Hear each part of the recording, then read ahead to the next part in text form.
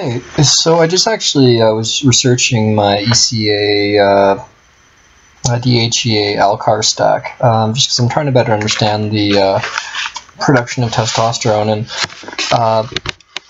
what I came across was that actually there's some interesting correlations in that stack that's more than just a weight loss agent, but may also have an effect on increasing testosterone levels. The reason why I'm saying this is that in addition to caffeine's various other effects, it also promotes the, I may say this wrong, but luteinizing hormone.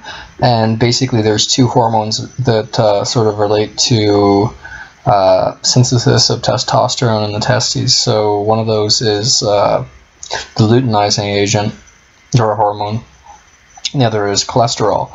So it's interesting to note that caffeine actually increases the production of the luteinizing hormone. Now, I need to look into the cholesterol aspect a bit more. I'm not sure if my flaxseed is going to be enough for that, or eggs, or otherwise. I need to find out exactly how this can be maximized, because there's no source of cholesterol, but I'm guessing good fatty acids may be part of that, such as the peanut butter and flaxseed. So this is interesting to note, and that's why I'm posting it up, just in relation to that stuff.